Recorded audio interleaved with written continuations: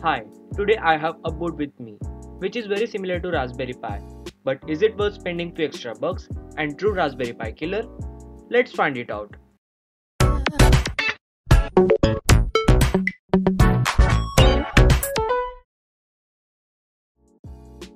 Let's start with the processor of the board itself.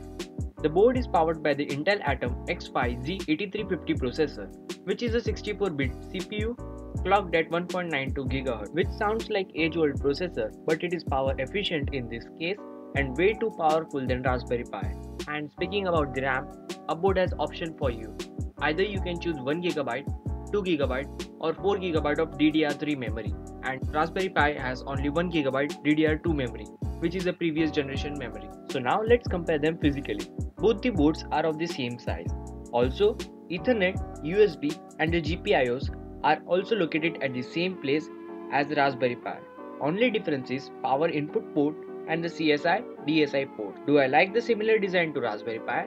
Yes, because people who love to keep their board in case won't have to struggle to find one. Enough of the comparison. What is the reason to buy this board? Let me show you. eMMC, that is onboard storage, which can be useful and faster than few SD cards available in the market, and also you won't have to spend extra money on SD cards. The power supply which you can get from the website is rated at 5V 4A, and most importantly, it is totally modular. So no matter where you live, you won't have to buy adapter. The only thing I don't like about this board is there is no onboard Wi-Fi and Bluetooth, so you have to buy it separately. Here are the results of few benchmarks that are found on the openbenchmark.org, so you can compare it with the other boards and decide whether you want to buy one or not.